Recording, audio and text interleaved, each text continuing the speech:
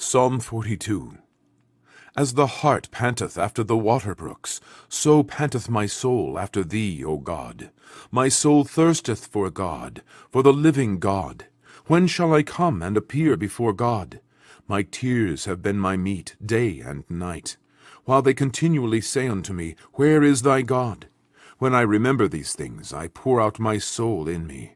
For I had gone with the multitude. I went with them to the house of God, with the voice of joy and praise, with the multitude that kept holy day. Why art thou cast down, O my soul? And why art thou disquieted in me? Hope thou in God, for I shall yet praise him for the help of his countenance. O my God, my soul is cast down within me. Therefore will I remember thee from the land of Jordan, and of the Hermonites, from the hill Mitzar.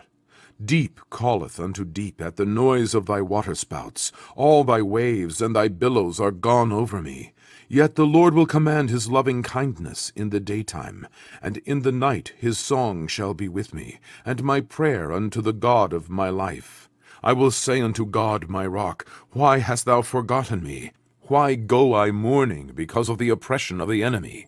As with a sword in my bones, mine enemies reproach me, while they say daily unto me, Where is thy God? Why art thou cast down, O my soul? And why art thou disquieted within me? Hope thou in God, for I shall yet praise him, who is the health of my countenance and my God.